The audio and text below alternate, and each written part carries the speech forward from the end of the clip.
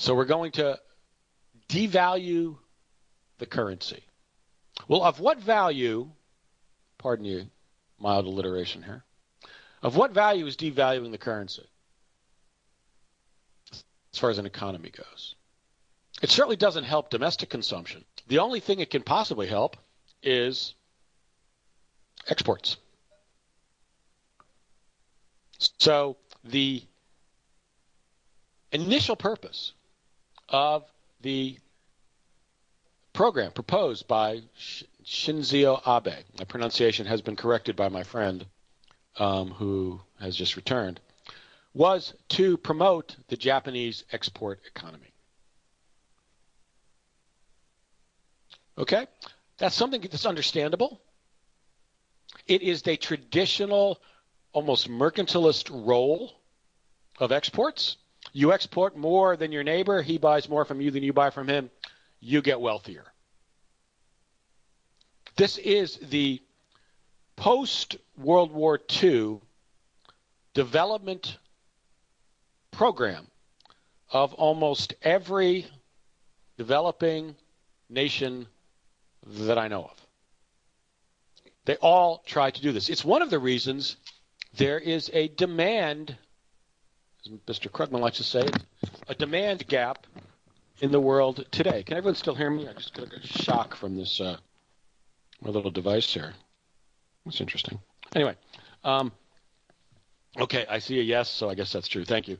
I thought I had disconnected my my speaking device here, but I guess not. I stepped on the cord. It wasn't actually a shock. Sorry about that.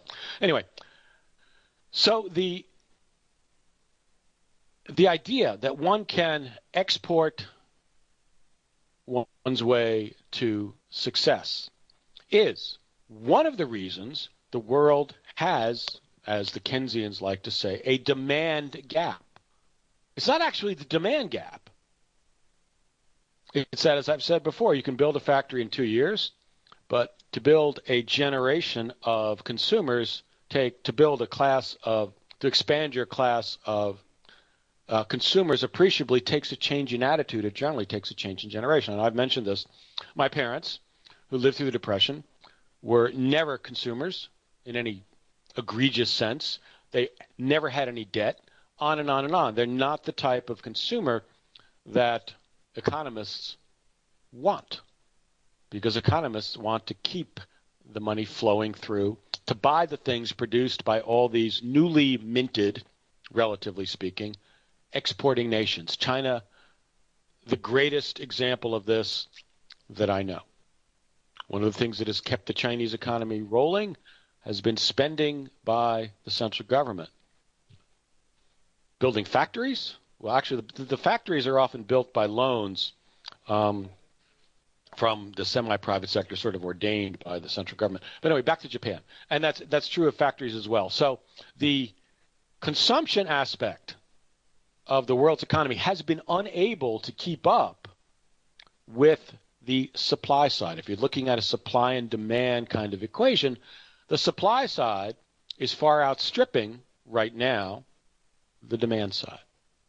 So back to Abenomics. The three arrows. I love the way that the Japanese and the Chinese do these things, because it makes a much better copy if you're writing about them. You know, 3 arrows, the 5 bigs, all this stuff. So the first thing was successful. And you know, there is truth to the idea that the Japanese yen was overvalued. The reason for it, I think we all realize, is an oddity of the markets. During the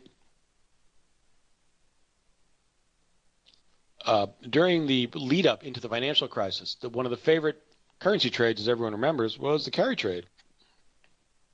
Well, the carry trade drove the yen to very high levels, 85 or so, I think. And that did make it difficult for the Japanese exporters to succeed. However, remember, there's another side to this.